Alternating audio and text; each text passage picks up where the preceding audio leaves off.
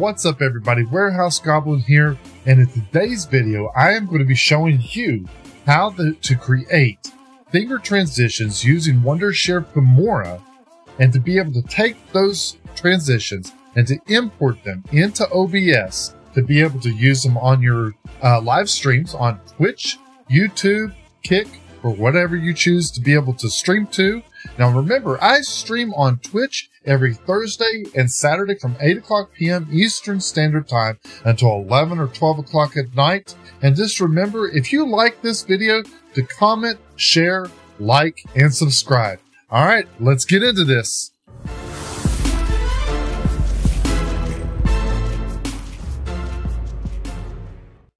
Okay, so once you have Wondershare Filmora downloaded and you're ready to go, and you're going to end up with a blank canvas just like this right here, and you're wanting to be able to create these stinger transitions. You have all these different types of transitions in here. Now these are preset. Now there are ways of doing this without using these preset transitions, but there's some of them on here that are just really cool, and I've been trying to figure out a way in order to be able to use some of these transitions. Now this does not work for all of them. And for example, if it's something that is a clear transition like this that has a constant transparent background, this will not work for that. Okay, this is basically for transitions that will cover the entire screen. You can use it for something like this. You can go with smoke effects. You can go with anything that will will take and cover the full screen and give you that effect that the stinger transitions are really meant to do anyways. And just like this one, you've got, hopefully you get the idea here, but it's like this glitch transition works very well.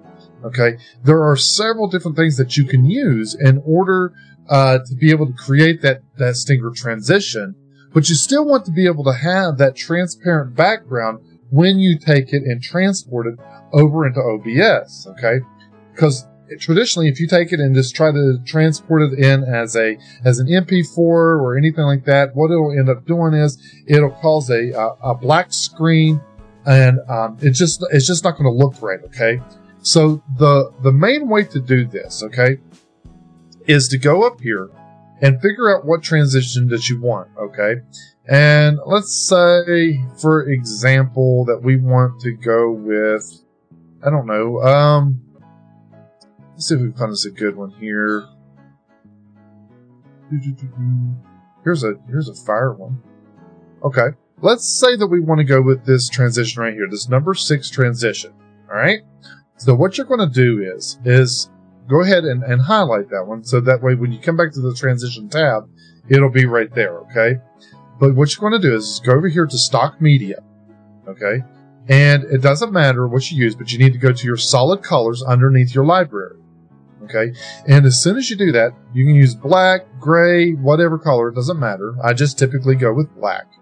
All right, you're going to put that down here in your timeline. All right, just grab it, click it, hold on to it, and bring it down to your timeline.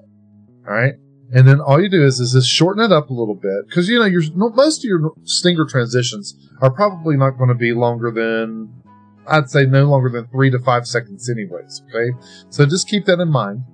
And so shorten it down a little bit, and then go right here and click on this. Click on the what you brought down into the timeline. Do a right click and go up top, and you can hit copy here, or you can hit Control C, either one. Hit copy.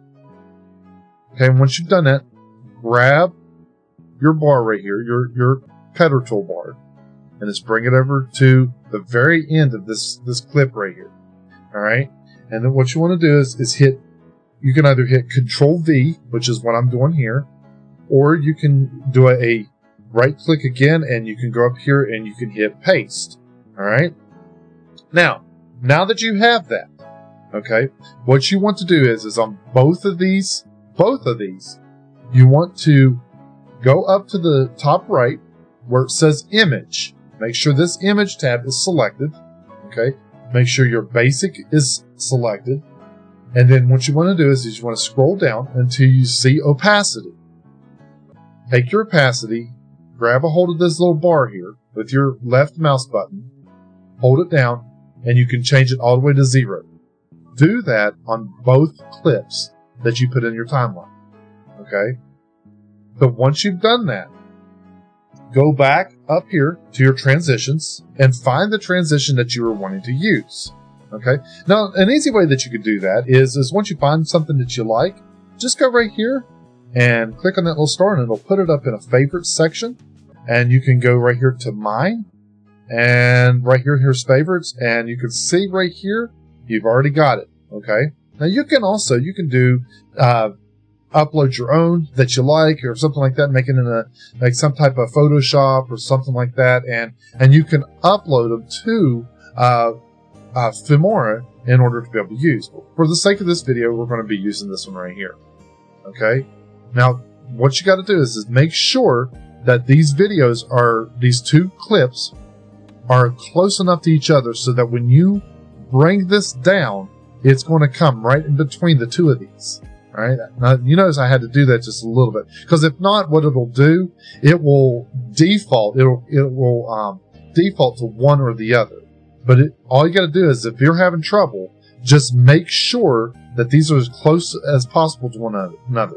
Now, if you really need to know how close they are, all you got to do is go up here to your time, right where the setting. You see how the arrow changed, the cursor changed from just a regular cursor to one that's pointing left and right. Hold down your left mouse button, and you can expand that. And as you expand it, it will show you where the gap is, or if there is any, okay? That will let you know. Now, if there is a gap, you want to make sure that that gap is closed. All right? But now that we've got that, here is our stinger transition. Okay, now our transition is in place.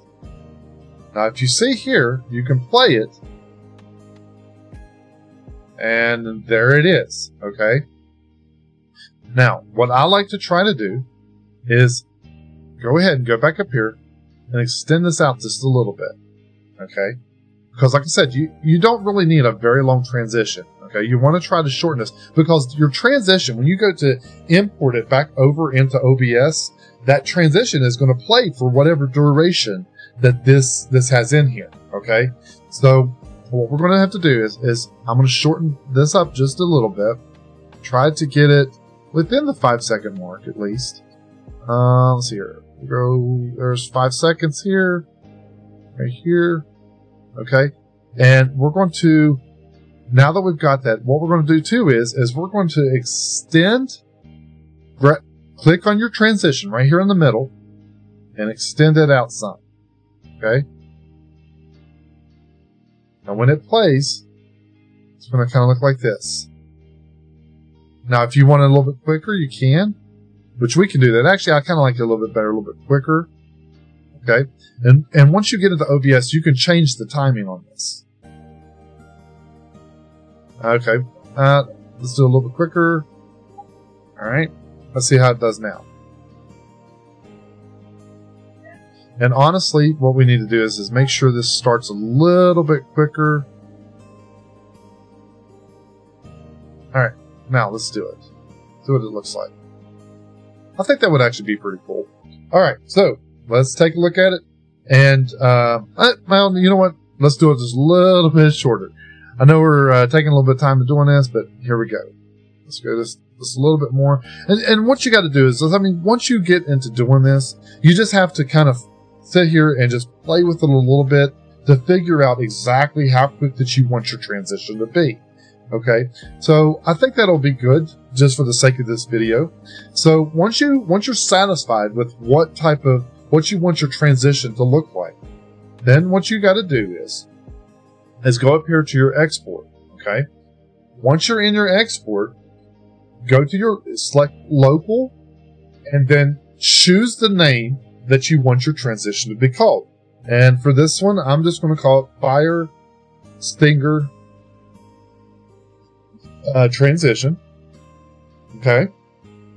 And then the next thing that you want to do is go here and select the file. Now mine is already selected. It's Stinger Transitions file and leave the preset alone. And then the next thing you want to do is look at your format. Your format should read WebM. Okay. For me, I always select higher quality, and the best that you can get on a WebM is 30 frames per second in Filmora. Keep your resolution at 1920 by 1080, which will be fine. And then the next thing that you want to do is select this. If this is not selected, you need to turn it on. Export alpha channel. Okay. So once you've done that, go right here, hit export. Okay. That's going to automatically upload it onto your computer for you to be able to now use in OBS Live Studio. Okay. Okay, so once you have created your stinger transition in Filmora Wondershare, we're ready to take it and to upload it into OBS. Okay, so what you've got to do is when you open up OBS, you want to make sure that the scene transition dock is open on there. So it could be just if you're kind of new to OBS and you're trying to figure out where it's at, it could be just about anywhere. Typically it's over here to the left. Now I've customized mine a little bit to tailor to what I find easier to use. But if you cannot find it, all you have to do is go up here to the top and select Docs. And the Docs will give you a drop-down box, a drop-down menu. And go down to where you see Scene Transitions. Click on it, and it will bring it up. Okay. Once you've done that, you can put it wherever you want in here just by going to Scene Transition, left-clicking, holding it down, and you can literally move this stinger transition or scene transition window anywhere you want. Okay. So now you're ready to get the stinger transition set up and ready to go. Okay. So what you do is you hit this plus sign, go down, select stinger transition. All right. Name it whatever you want. We're going to call it Fire Stinger. Okay. Hit OK. And then what you're going to do is this will pop up. Go to Browse from Video File. Find your transition that you made. Okay. And it'll put it right here in this video file. Now, the next step that you want to do is go ahead and scroll down and see where it says Preview Transition. This is where it's going to give you an idea of what this transition is going to look like so that you can time it correctly so that when you switch between scenes, it plays exactly where you need it to. Okay? So all you would do is hit Preview Transition, and you can see that there's kind of a delay on the video. Okay, when you're doing this. So how you fix that is go up here and you see where it says transition point. Okay, that's where you're going to fine tune this video so that when that fire transition hits, it falls right between the transition from one scene to the next to make it look good and smooth. Okay, so this is in milliseconds, and so remember that 1,000 milliseconds is equal to 1 second. Okay. So when you do this, I'm going to start off with 1,000, okay, and see where we go. I always start there. Now, if you got a really quick transition, you might have to go a little bit less, okay, but to me, it seems like a good starting point is 1,000 milliseconds, and then you go ahead and test it again. Hit Preview, and see, it was actually pretty close there. I'd like it to be a little bit quicker, to hold back a little bit, so let's go to 11. Let's try 1150, see how that does. Okay, so that looks like it's going to be pretty good. So once you're satisfied with that, all you do is hit OK. Okay. Now, once you've hit OK, it's time to test it and see if it works. So we're at this big screen zoom right here. Let's see here. Let's go to my main gameplay scene. See how it does. Boom. There it is. Worked fantastic. Looks good. Let's try it again just to make sure. There's another scene. Here's my Christmas scene that I've been having. So as you can see, it's working very, very well. Going between each different scene, it's at the right timing, and it looks great. It looks great. So guys, this right here is just one of the ways in Wondershare Filmora how that you can create a very quick and simple stinger transition that looks good and you can upload the OBS and you can use it in anything that you want.